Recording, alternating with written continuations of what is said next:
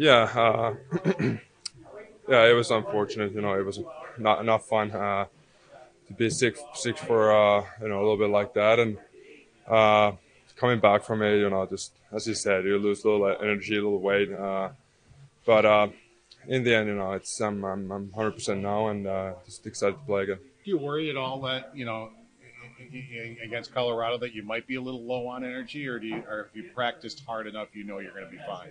I'm gonna be fine.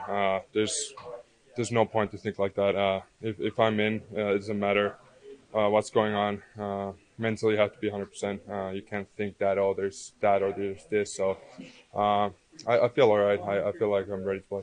What is it with Colorado? You seem to do pretty well against them. I remember last year in Colorado, you got the win, played very well. It seems like you have really good games against them. Is it just you're dialed in against them, or can't you really pinpoint it? I think it's more as a team. We are really ready every time we play them from the start. We know how good of a team they are. So we're ready from the starts, and I think that has showed on two of my starts at least. And um, yeah, I think it's not only me; it's the whole team. How stoked are you guys for this trip, given the way it went last year against these teams? Yeah, of course that makes it more exciting how good it went last year. But also I think we have had three good games when I was away, really good games, and the guys are excited about that. And we're gonna play against some good teams on the road now, and kind of some big boy hockey. So we're excited about that. How about when you face a team that has guys like McKinnon or Rantanen on the team?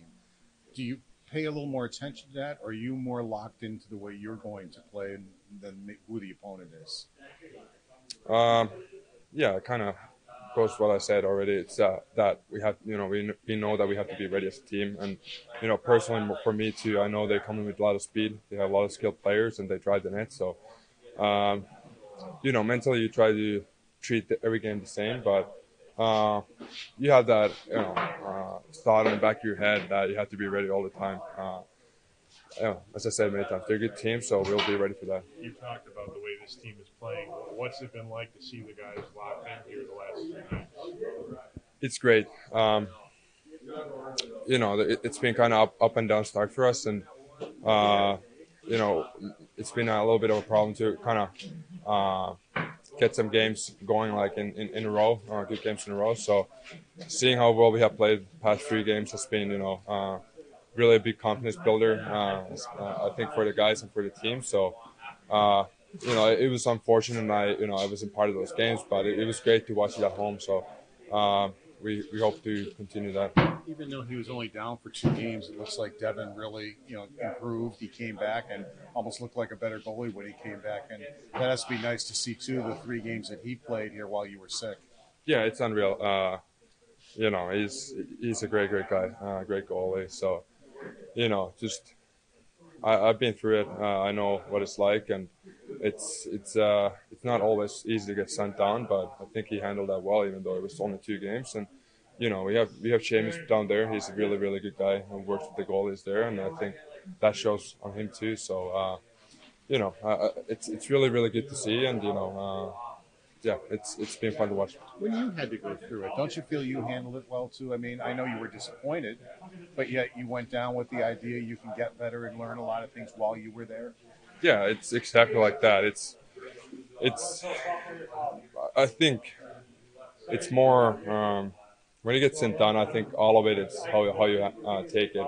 If you take it as a punishment and you're sad about it and you feel bad to yourself that, oh, I have to be in the AHL, you're not going to get much out of it. You're going to be miserable, and you're going to show up to the rink and just be in your own thoughts. But if you take it the right way, it's really good for you. And I think that's how I try to handle that. Even when I was in the East Coast, that's how I try to think about it, and that's how you get through it, I guess. So I think it's more like a mental thing and how you face it. He was there a short period of time. Just how tough is it to handle the first couple days? I mean, that seemed to be the key. He was ready to go right away. The first couple days, was it a mental battle just to understand where you were and why they wanted you there?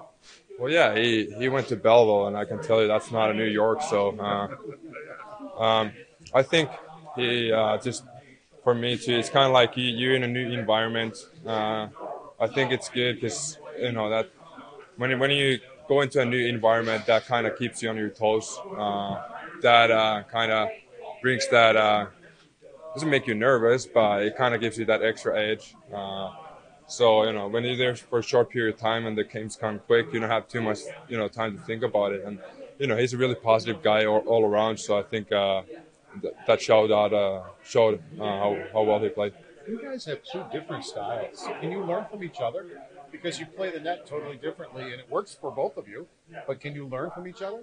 Yeah, I think he can learn from everybody. It's not only him. I think I can learn things from every goalie in this league. But watching him, there's a lot I can learn and take to my game too, and see how he does things a little bit differently. How well he tracks the pucks and how well he moves in the net. So in the end, you want to have your own style and your own key points in your game, which you trust. But this for sure is something you can learn from every goalie in this league.